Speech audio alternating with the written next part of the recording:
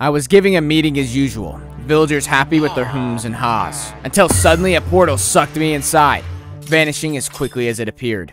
Where am I? Downtown? But something was off. The streets were completely empty. As I made my way down the road, I spotted a building. It had some sort of weird growth on it. When I got closer, it seemed like there was somebody there. Wait, that's no person. Suddenly, more and more stepped out into the light, and inside the building, it was full of them. I ran away as quickly as I could. That must be the hive. I ended up running all the way to the gate front of my mansion. Going inside, I found another hiding in my driveway and I ran past him. And then there it was, my Malibu mansion in all of its glory. Heading inside the foyer, there was more inside. I pushed it away and I grabbed the emergency stick off the wall. I knew I had no other choice but to take them down. Safe for now, I made my way up to the bar and grabbed some bread hanging around. Next, I made my way down into the garage where Jarvis welcomed me. The garage seemed to be empty, so I went down some stairs where I was able to grab an untested project I had been working on. I then made my way over to the elevator where I went to the second floor. Here I found a zombie waiting and took him down. Making my way into the bedroom, I grabbed some blueprints that may come in handy later. By now, a zombie entered the room, and with more on the way, I was forced to break through the window. Running across the rooftop, I had no other choice but to jump. I slowly sank below the surface.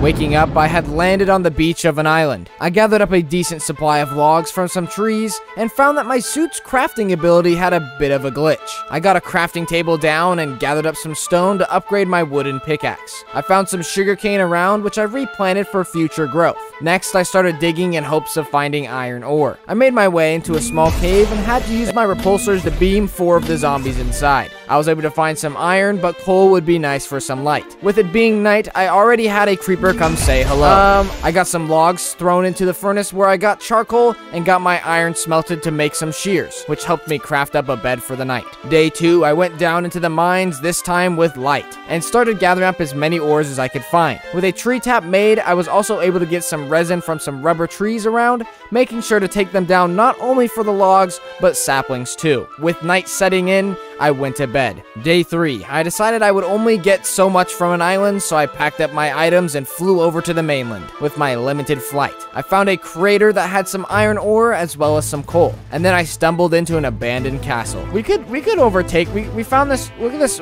overgrown like kind of castle.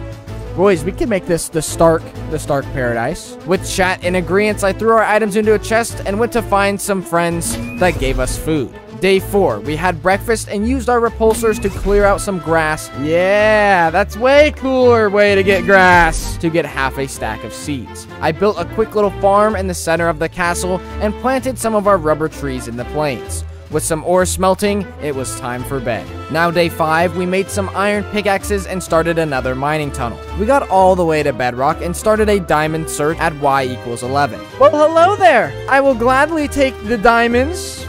That's no problem at all, boys. Let's go. Not much further in, we got lucky and found even more diamonds. I gathered up a bunch of ores with the vein miner ability I was able to equip with my massive Stark brain. 3 extra diamonds and a lot more ore grabbed up, and I returned to the surface for sleepy time. I decided to make a bit more storage chests and got everything organized a bit. By now, a couple of the rubber trees grew, and I was able to take those down, as rubber will be very good later on. More pickaxes, and I had another mining spree. I was able to get 4 more diamonds and a lot more ore. Got 12 of these bad boys now. Day 8, I started making electronics and got those upgraded to Stark Electronics, which got me the Stark workbench made, where I got work on making my first Iron Man suit. We decided to start going for the good old Mark I suit. I needed to make an arc reactor, so I made a diamond pickaxe and went into the mine to get some palladium ore, and I mined a bit more. Now day 10, I did some more crafting and got the reactor made. I then took a little flight around the area in search of a cave system. Only found little baby caves. Day 11 was full of mining, and day 12 I got to work making an energy condenser. As all things in the universe is made of matter, this handy item will help us break down any item into matter to create other items. With that made, I tested it out by converting stacks of cobblestone into raw chicken, which I then turned into cooked pork chops. Day 13, I had made a bunch of stone pickaxes and mined a bunch of cobble, and got that cobble working on creating a diamond, which would take about 8,000 blocks of cobblestone to create 1 diamond. Next, I got to work making a bunch of items and electronic components,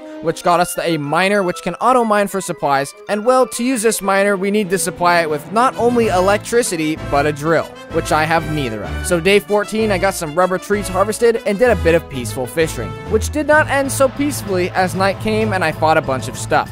Then this happened.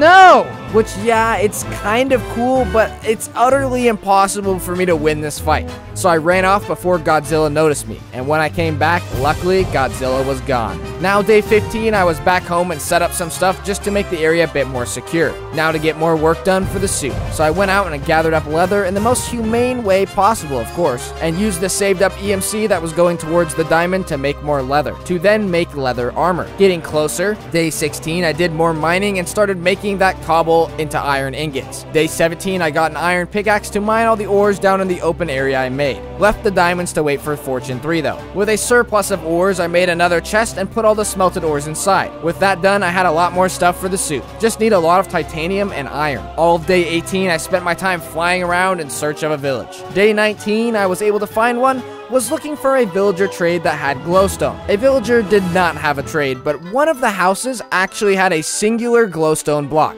Lucky me. I stole lots of books and some potatoes before heading towards base, and then I found a lot of pigs on the way. Getting home, a blood moon decided to rise. I sat on the broken down castle for the night to pass. A big zombie horde ended up making its way here, and I was forced to fight them off the whole night. Now day 20, I was safe and sound, and with my glowstone, I was able to make the Philosopher's Stone. Philosopher's Stone! Woo! Making some titanium plates, all I needed was the final piece to complete the Mark 1. I went mining some more and used the Philosopher's Stone to change a mob into an Enderman, which gave me an Ender Pearl. Day 21, I started tearing down the parts of the castle to make room for an enchanting area. Since my diamond pickaxe is almost broken, I went and grabbed up some of the diamonds below and made a brand new pickaxe. I enchanted that pickaxe and got efficiency 4 and I'm breaking 3. Day 22, I tried to enchant my other pickaxe in hopes of getting fortune, but it turns out it used all 30 of my levels instead of just 3. Next, I grabbed some obsidian and made a nether portal. Made sure to eat some Chick-fil-A for good luck though. Getting inside, I jumped on the portal and fought off some mobs with my beams before absolutely destroying this gas with its own fireball. No way. No way! First try! That's what I'm talking about, boys! After fighting them forever, I went back to the base and fought off mobs throughout the night. Next day, I did a bunch of crafting and was able to make a generator and macerator that grinds up coal into coal dust, which will help me make solar panels to harness the power of the sun. At night, I spent more time fighting the enemies of the dark, and the next day, I spent all day crafting, but now it's time to craft the first suit. Once that was done, we admired all of its beauty, and well, it turns out it can't fly.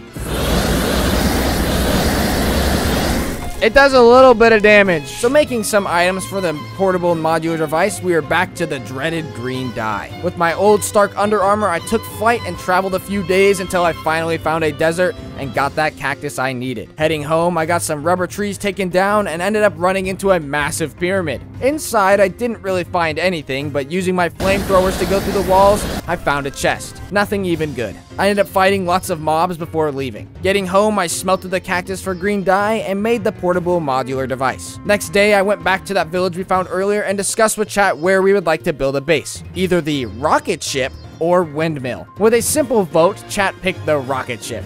I then beat up some escaped convicts that thought they could take down a man literally in a metal suit. Returning home, I crafted up everything I would need to make the biggest backpack possible and gathered up all my materials to make trips back and forth to transfer all my items. Now day 42, not only did we have everything moved, but everything was organized as well. I ended up finding a ravine right under the rocket ship house and decided this would be the perfect place to make a base. At night, I was hit with a blood moon and I decided it was the perfect time to start on the base. Using cobblestone, I laid out the general idea and put glass on the floor. I then dug out a spot for the storage room and grabbed up a bunch of logs to make a ton of chests, which fit in perfectly. Spruce always looks good, so I went out and got some spruce to put down a nicer looking floor. With the stairway made a bit nicer, it was already day 46.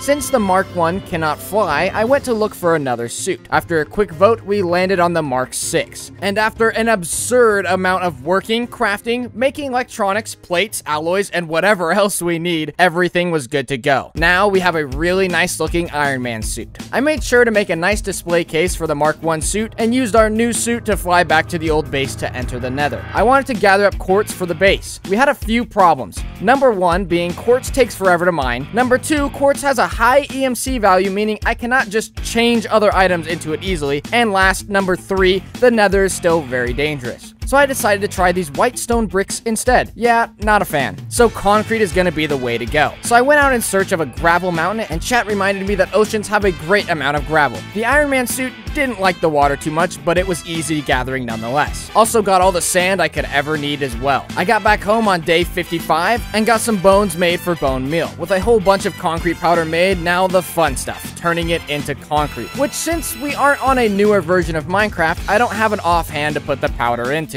So manually it was. After doing about 2 rows of this, it was already day 60. Now with an abundance of concrete, it was time to fancy up the base. This ended up taking a while, but now the ravine looks a bit more like a modern futuristic thing. With yet another trip to the Nether, I went and gathered up a bunch of glowstone since I can get quite a bit and it's worth a lot of EMC. Really good for making a lot of iron. And plus some glowstone lights make the base look a little bit brighter. And now since the bottom floor is glass, why not make the top glass as well? Future looking stuff. And now for the daunting task of organization, which is always so much fun and took a couple of days. Next, I dug out a small spot to put a furnace, smelting area, and crafting table. With that done, I made some bookcases and set up a level 30 enchanting area. Heading outside, I went and gathered up some leaves and vines to add a bit of greenery and vegetation to the base. Starting to make more solar panels, and as well as crafting an extractor, which allows us to make rubber out of rubber tree logs. Now with 12 solar panels, I dug out a decent sized room and went to the surface to clean out an area for the solar power, which got interrupted by more loose prisoners. Someone needed to be fired at the prison. So annoying. With the panels up, I ran cables down through the ground into the room I just cleared out. I put down the miner and extractor, and now we are connected to the solar power. Now just need to make a drill for the miner, and I'm gonna show you how long it really takes to make stuff. Step 1, we craft a hammer and use that hammer to smash tin into plates, and then we smash them some more to get these things. Next, you use redstone and tin cables to make a battery. Now we just need some of these item castings, but in iron. But we also need to make some coils, which are made from copper cables, which come from smashing copper into plates and cutting them into wires. We use all this stuff to make a motor, and then you need to make an electronic circuit like this, and then combining all that together to make a power unit, which is surrounded by plates to make the drill. But if we want a diamond tip drill, gonna need whatever this is. Luckily, putting the drill in the miner gives it power, but it's not mining just yet. I need to make a macerator, which takes a machine block and some flint to build. Not too bad, but this allows us to grind up items into nice little piles. And with enough small dust, we make a big dust to make bronze dust. And with a quick break, we decided to craft up one of these generators for the condenser chest, which sadly didn't work when placing it. Turns out it needs to be in the sun to work, but hey, it's always generating EMC for us now. I should have made this a long time ago. Now with enough bronze dust, we are able to make bronze ingots that then get smashed into these things to make a bigger battery. And with a few extra items, we have a scanner made, so we can actually start mining. And with even more crafting, I went back to solar panels to give us more power. Made a lot of them this time, and going outside had to deal with some not so friendly mobs. It was an arsenal barrage.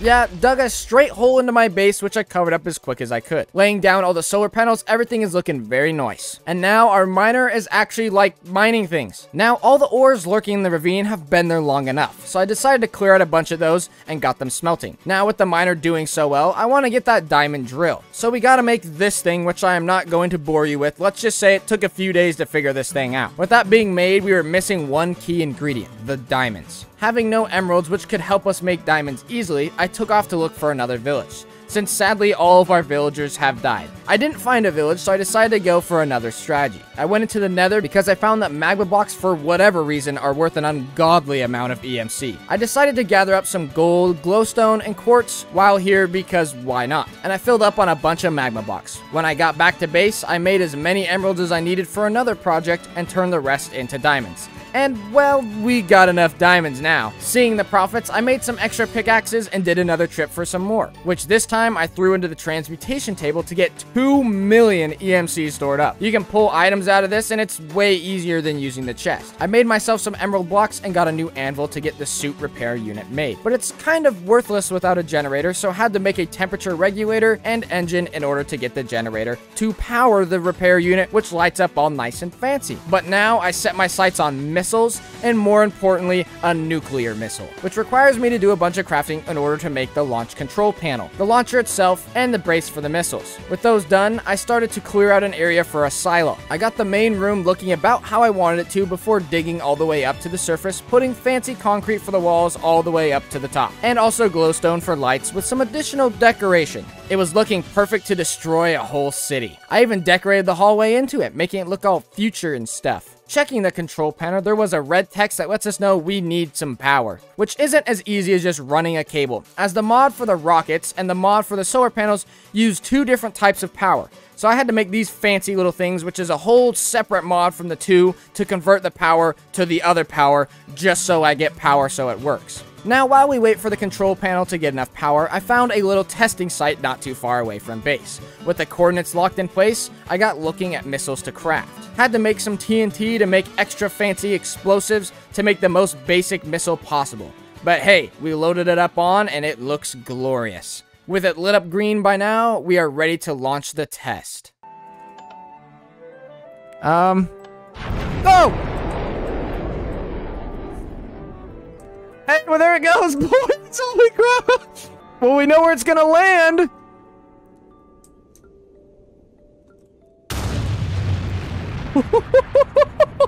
It scared the crap out of me when it shot off because it's loud as cuss.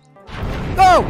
The explosion broke almost 5 stacks of sand total, and since it was so much fun, we decided to do it again. But this time we are testing it out with the remote launcher.